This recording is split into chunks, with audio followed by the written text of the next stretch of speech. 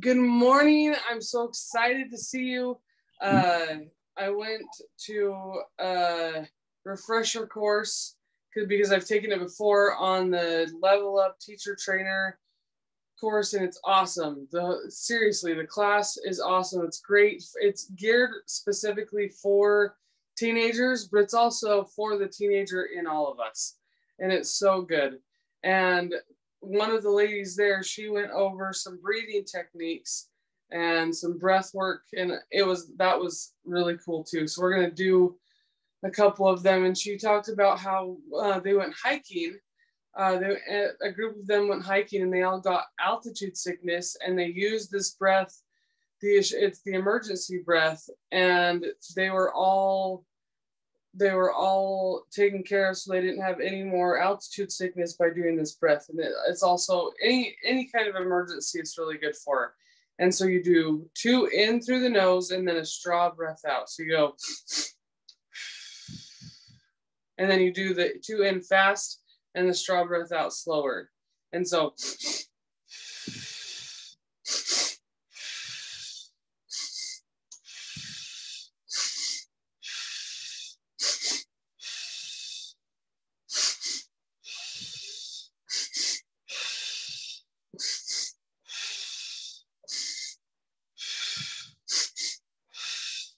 anyway, so that was cool, and that's good for.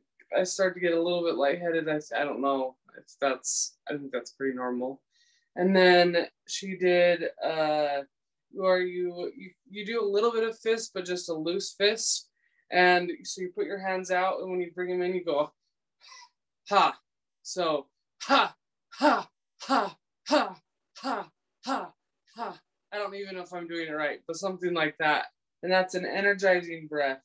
And then she did one that was similar to the one that I do, but she just did it straight up.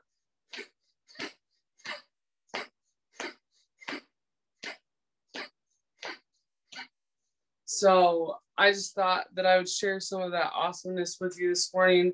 There's the energizing breath, the ha breath, and then I don't remember what does this energy. I don't remember. Anyway, and then the emergency breath. And just to get your oxygen flowing in the morning, your brain's going, and so I just want you to just take a quick minute and just imagine that wherever you are, you put your feet on the floor and and imagine that you're standing on the grass and that you have roots going down, spreading out through the soil, through the sediment, through all the layers of the earth, and just stretching out. And your Mother Earth is nourishing and filling your body with every single thing you need, every nutrient, every vitamin, everything you need is Mother Earth is filling you. And it's just sort of that energy of Mother Earth, as your roots are down through the earth, is going up and through all the cells in your body. And then you have that beam, that big beam of light coming down through the crown of your head, down through your spine, and down to the center of the earth. And that is circling through your body as well, just purifying and cleansing every single cell of your body, and just flooding it with light and oxygen. And in this space, just take a minute.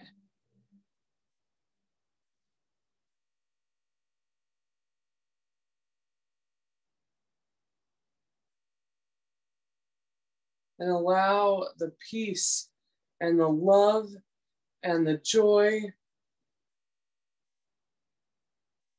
and the faith of knowing that your God is aware of you and loves you, and that you are worthy, and that He desires to give you every blessing that is perfect for you right now.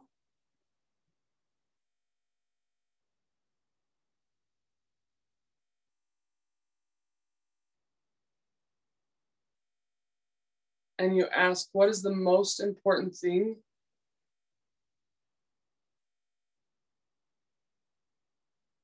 for me to do today?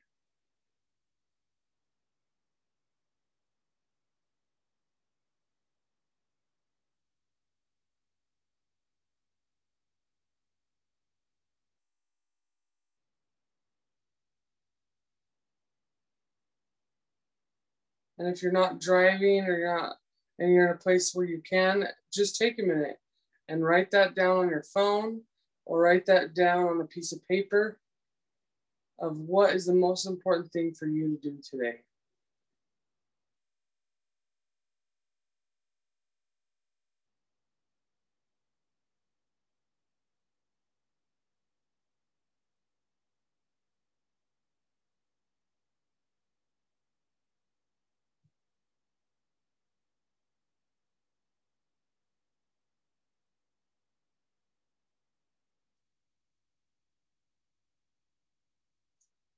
And one thing that I forgot was for gratitude. So as you're in this space, just take a minute and say 3 things that you are so grateful for right now. So I'm so grateful for Rozanne Marsh and the incredible light and gift that she is through what she's sharing. And I know that she shares what God gives her, and she is very free and abundant in that she shares God's direction with her through this course that is a super low price for all the thousands of dollars that she's put into developing it. And I know that God will bless her in return so that she can receive the temporal and financial abundance to continue on that path. And so I was asking last night I was asking what Heavenly Father wants me to teach or go over or remind you of and me of today. And he said repentance. And I said, well, I've been going over that. He said, we'll do it again. So I hope that you will be ready to receive whatever he has for both of us. In Helaman, let's see.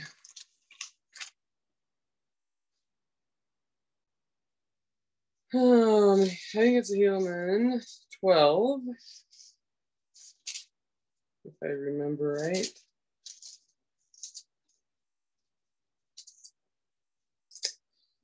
Okay. So he taught, and this can be a little bit discouraging if we don't turn to him and hear it in the right way. But it says, this is Helaman 12, and it's verses 1. And then I'm going to skip over to verse 3 and a little bit more of that. So, and thus we see it, and thus we can behold how false and how unsteady and the unsteadiness the hearts of the children of men. And we see that the Lord in his great infinite goodness does bless and prosper those who put their trust in him. And he said, and then verse 3, and thus we see that except the Lord doth chasten his people with many afflictions, except he doth visit them with death and terror and famine and with all manner of pestilence, they will not remember him. And he talks about how quick that we are to hearken to the words of the evil one, how quick to be lifted up in pride, to boast and to do all manner of that which is iniquity. How slow are they to remember the Lord their God and give ear to his counsels. And then if you go over to Romans 5,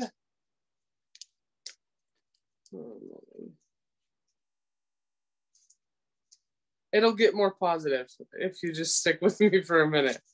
Okay, Romans 5. we are justified through Jesus Christ. And yes, that is the natural man tendency, but he's asking us to become a higher and better. And in Romans 5, he says that therefore, being justified in faith, so this is verse 1, therefore, being justified by faith, we have peace with God through our Lord Jesus Christ, by whom we have access by faith into this grace wherein we stand, and rejoice in the hope of the glory of God. Okay, so on one hand he's saying, okay, this is the natural man tendency, that they're quick to forget God, that they're quick to do iniquity, we are quick to listen to the evil one, and all of these things. And on the other hand, he's saying, yes, this is the natural thing, but if you continue to turn to me as Joseph of Egypt, and as there are so many examples through the scriptures, that we are justified and by faith and have peace in God through our Lord Jesus Christ. And we rejoice in his glory. We glory in tribulations, knowing that tribulation worketh patience, and patience experience, and experience hope. And hope maketh not ashamed, because the love of God is shed abroad in the hearts by the Holy Ghost, which is given unto us. And so he's saying this is the natural man tendency.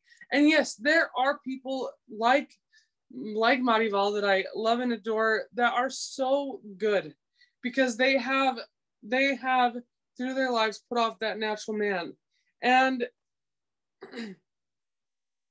he said, let's see, what other scripture did I want to read? We should serve in the newness of spirit and not in the oldness of the letter. And so there's the spirit of the law and the letter of the law. And yes, he wants us to follow the letter of the law, but it's just so that we connect, to get us to that point where we connect our hearts with him fully, so that we live in the spirit of the law. And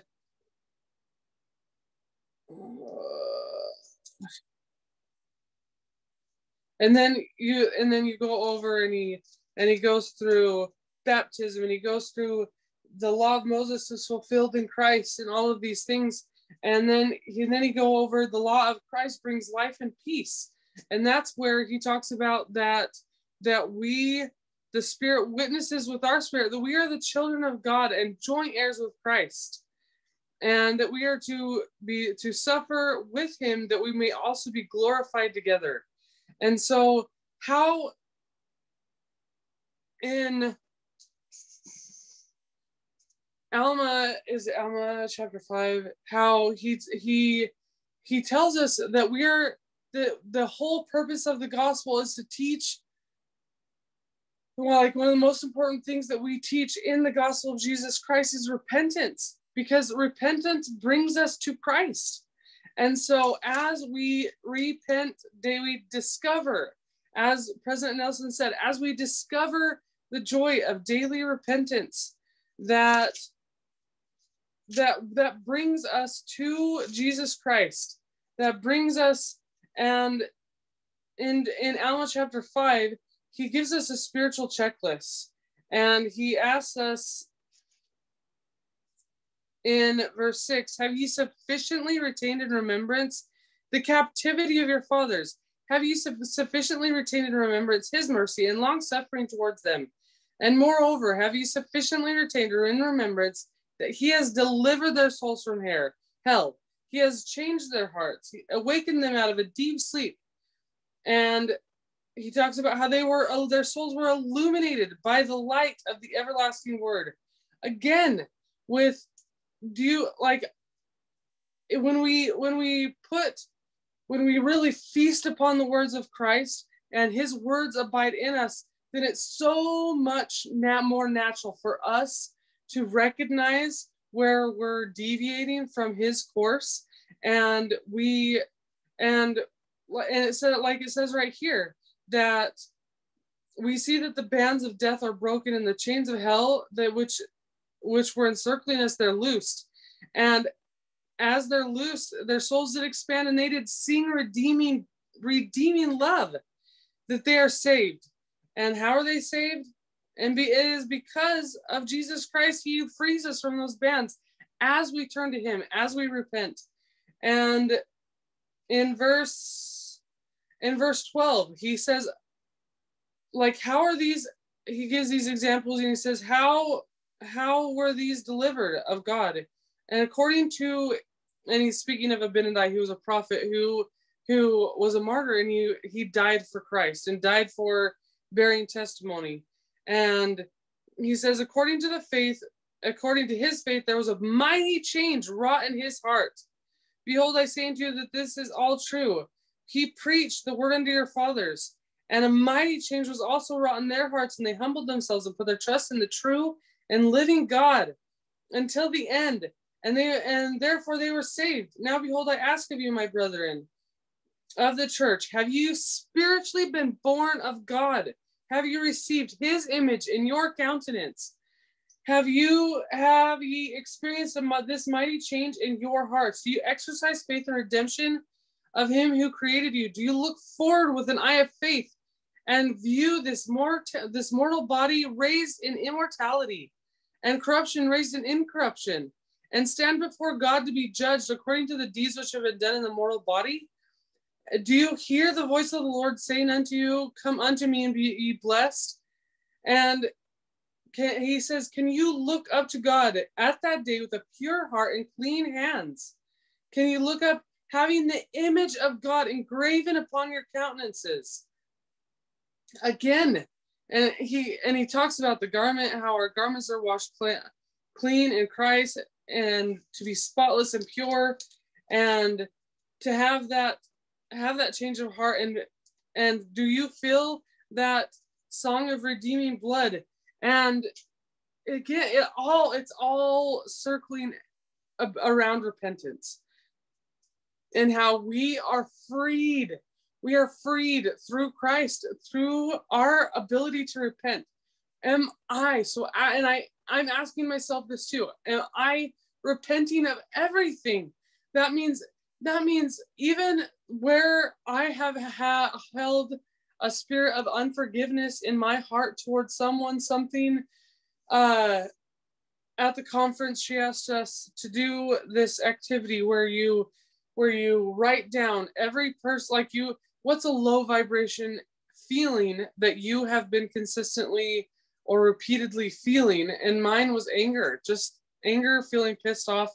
And that's not, like, obviously there is a time and a place for anger.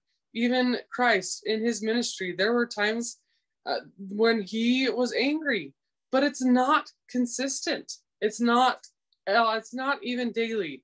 And so she had us write down the emotion, and then write down all the people that we could think of that just came to us that when we think of that emotion that come up. And then when we have sort of a pause, you draw a line, and then when you think of more people, you write. And if there's another pause, then you draw a line. Anyway, it's just symbolizing the deeper that we get into our subconscious. And as we go down,